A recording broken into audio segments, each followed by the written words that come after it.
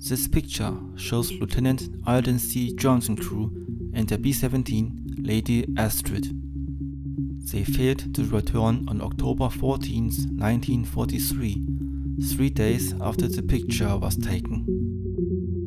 Lady Astrid, US Air Force serial number 423176, was a B-17F model manufactured by Douglas and was delivered to Cheyenne on March 10, 1943. It was assigned to 336th Bomb Squadron, 95th Bomb Group at Framingham on May 21, 1943 and nicknamed Spook 2. Then moved to Horham Air Base on June 15, 1943. Spook 2 flew 2 recorded combat missions with the 95th Bomb Group before transferred to 527th Bomb Squadron, 379th Bomb Group at Kimballton on June 22, 1943. Later moved to 524th Bomb Squadron of the same group. Spook 2 was renamed to Lady Astrid by the pilot Alden C. Johnson for his wife Astrid.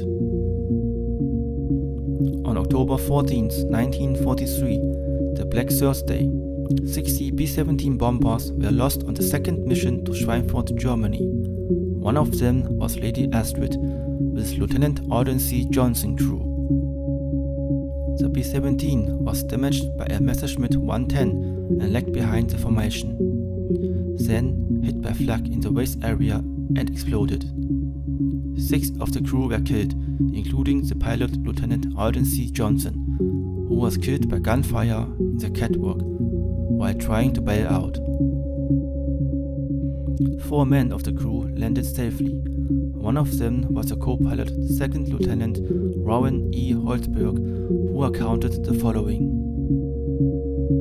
The call to bail out was given after being attacked by a fighter. I made my way down to check on crew, see if they all bailed. The interphone had gone out when suddenly an 88mm exploded in the waist area. I was wounded, and I believe the Bombardier was as well. I saw that it appeared to be total destruction of our waist section, and all there were either dead or unconscious. There was no way to reach them. I believe all were dead. The rest of us bailed just before the ship exploded.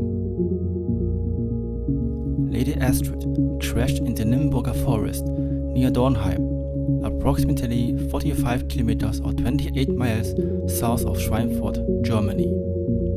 Other sources said the crash site was near Dornheim, west of Darmstadt, Germany, but this is not correct. The German document confirmed Dornheim, south of Schweinfurt.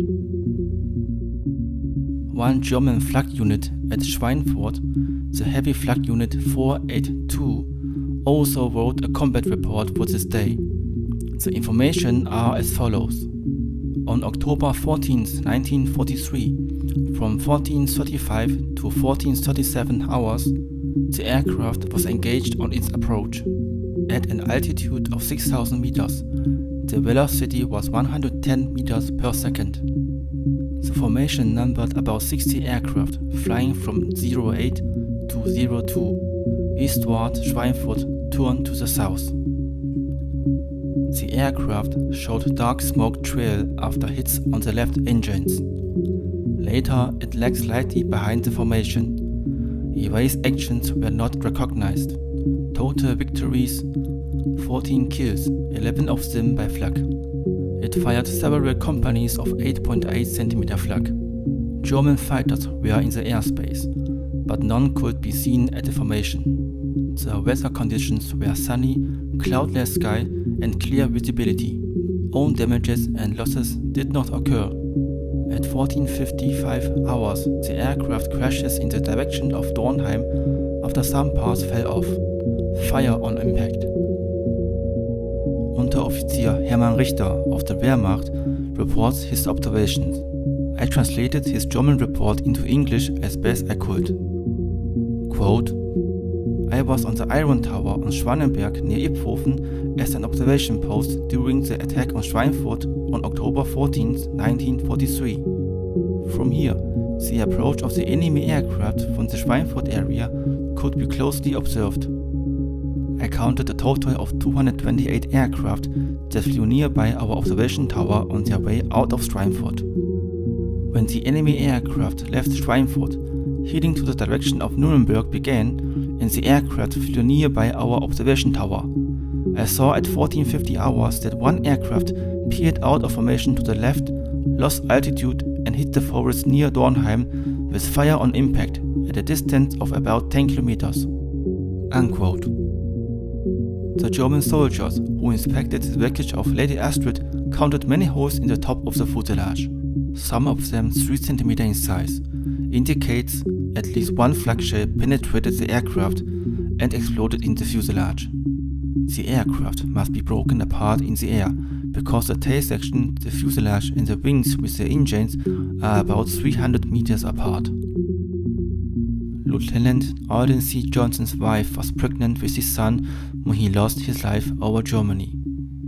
The other men on the picture couldn't be identified so far. I hope it was an interesting video about the B-17's history. If you want to watch more videos, please subscribe my channel. Thank you.